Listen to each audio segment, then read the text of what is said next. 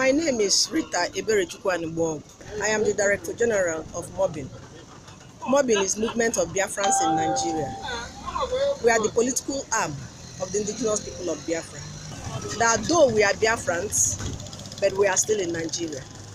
And that whatever, that is obtainable in Nigeria, that we must be part of it until we leave Nigeria. Okay.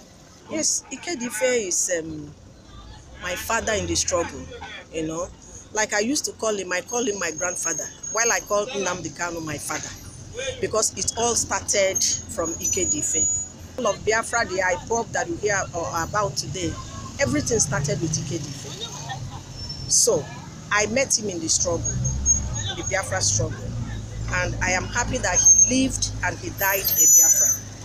So my relationship with him is that of father-daughter relationship in the same country, in the same struggle. Yes. One is that his spirit will remain with us.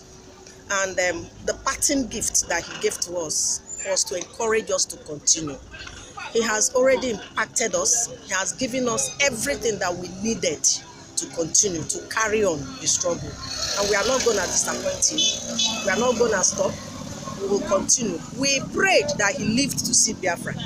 But in as much as his chi has taken him, we will not stop. We will continue until Biafra is restored.